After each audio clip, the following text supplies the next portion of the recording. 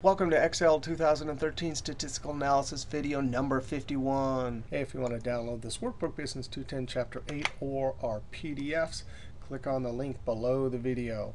Hey, in this video, we want to talk about how to estimate a population proportion by building a confidence interval. Here's our formula, and it looks very similar to the formulas we used for sigma known and sigma not known when we used the Z and T distribution. Here we're going to use the Z distribution, our normal NORM.S inverse functions, for example. We're going to have a sample P, a sample proportion, called Pbar, plus or minus some margin of error. Now we've seen the Z sub alpha divided by 2. That's our upper Z times, and there's our standard error, square root of Pbar times 1 minus Pbar divided by n. So this is the formula we're going to use for building our confidence interval to estimate our population proportion. Let's go over to Excel. All right, so here's our example. A large Seattle coffee company says that Excel skills are important for the 600 plus employees that work in the marketing and accounting department. A sample of potential employees who said they were knowledgeable with Excel is below. So what they did is they went out and they asked potential employees, are you knowledgeable? Now notice the employee is answering either yes or no. So let's think about this. This is a binomial experiment. This is a nominal variable, and there's two possibilities. Now, in order to use the normal distribution, we have to make sure and check that our binomial tests are met, and there are 4 of them. Experiment consists of sequential and identical trials. So in essence, fixed number of identical trials. Yes, that's true. 2 outcomes, identical on each trial. Each trial only results in a success or failure. So they either answer yes, they say they're knowledgeable in Excel, or no, they're not. Right, and you can imagine that this is a question on some document that they're submitting as a potential employee, right? Because they want to know if you're going to work in the marketing and accounting, you better be good at Excel. And this would probably be a first step. Then once you say yes, maybe you get an interview or a test. All right, so yes, there's a success or failure on each trial. Probability of success, yeah, you can either get a yes or a no, so that's the same each time. The trials are independent, so each potential employee is not affecting the next. We'll say yes. So all the tests are met. Now, 1, 2, 3, 4, there is actually one further test. We're going to have to check whether n times p is greater than 5 and n times 1 minus p is greater than 5. If both of those are true, then we can use the normal. All right. Here's our data set here. I'm going to Control-Shift down. So there's, wow. Calculate our sample size. So equals count. Now count counts numbers, and count counts non-empty cells. And since we have words here, we want to count how many cells have words in them. So we use count. All right, now we have to count yes and count no. Our success will be yes. We use the count if. So don't count all of them like count did, but count only some of them. So we give it the range. Control-Shift down arrow, F4 to lock it.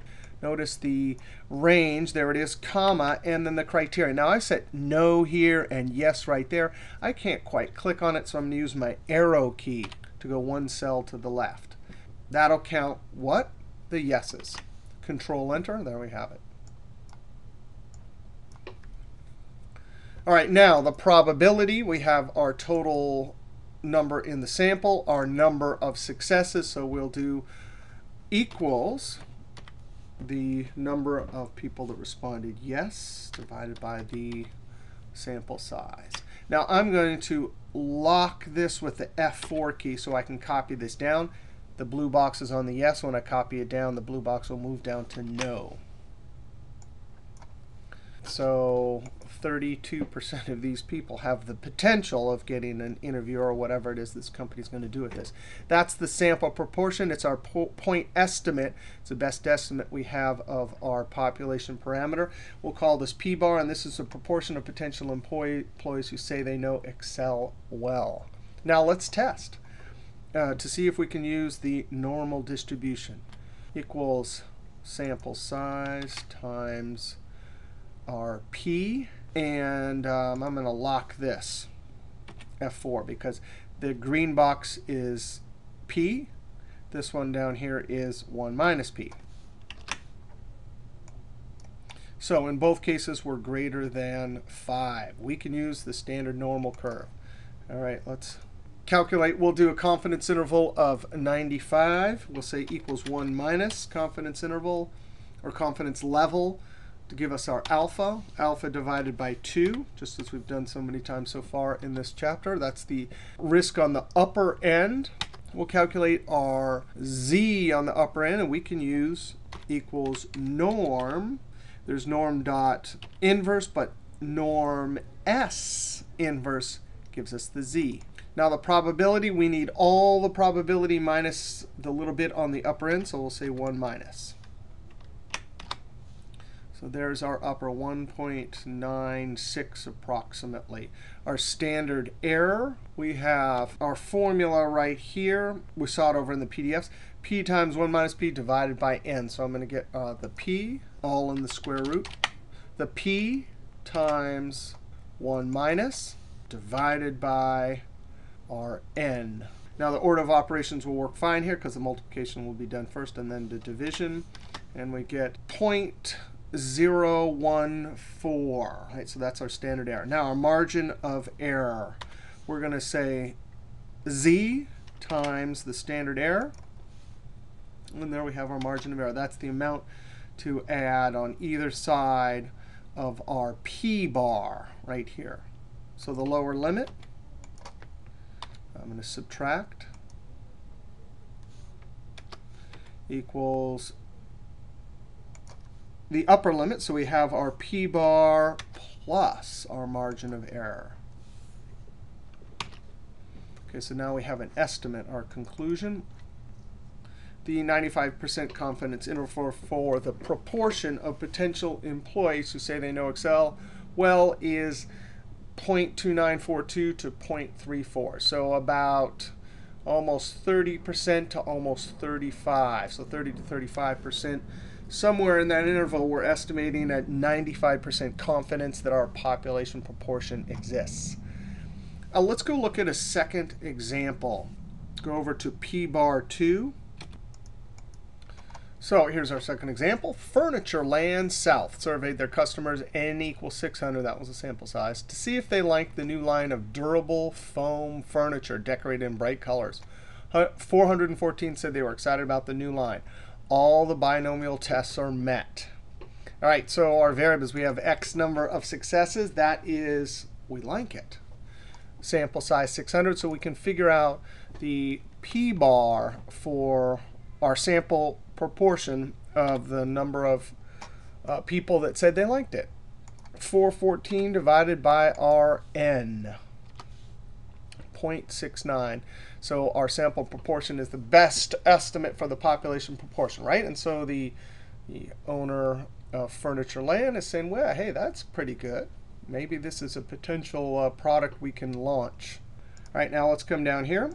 We have our Pbar up here. Level of confidence, let's do 0.99. We want to be really sure. Have 1% risk, that alpha, so 1 minus that. So alpha divided by 2, 0.5%, or 0.005, so that divided by 2. Our z, we're going to do not norm as it there. It's norm.s.inverse. Without the dots is the function used in earlier versions. So norm.inverse. So inverse wants a probability. Now notice this is a teeny little bit of risk on the upper end. So I'm going to say 1 minus that. All these probability functions go from negative infinity up to whatever x bar or probability marker. So there we go. So 2.57, that's our z. So our standard error, we'll go ahead and do that same square root. We have p and times, and here we're going to have to solve for 1 minus, because in the last example we had it, but here we don't. So 1 minus that, divided by our count, which is 600. So 0.018. Our margin of error, we'll take our standard error times our z, equals standard error times z. Now we have a margin of error. We just simply take our Pbar, subtract the margin of error. Take our Pbar and add the margin of error. Okay, so we have two values, a lower and an upper, that span an interval where we're 99% sure that our population proportion exists. So the owner can be 99% sure that the population proportion, percentage of customers excited about the new product, is between about 64 and about 74%. The margin of error is about 5%, right? So there's our margin of error. So pretty good proportion of customers that are excited. And so then the owner says, well, hey, maybe we should launch this product. All right, so two examples in this video of estimating the population proportion based on sample data. We have one more topic in this chapter, determining sample size. See you next video.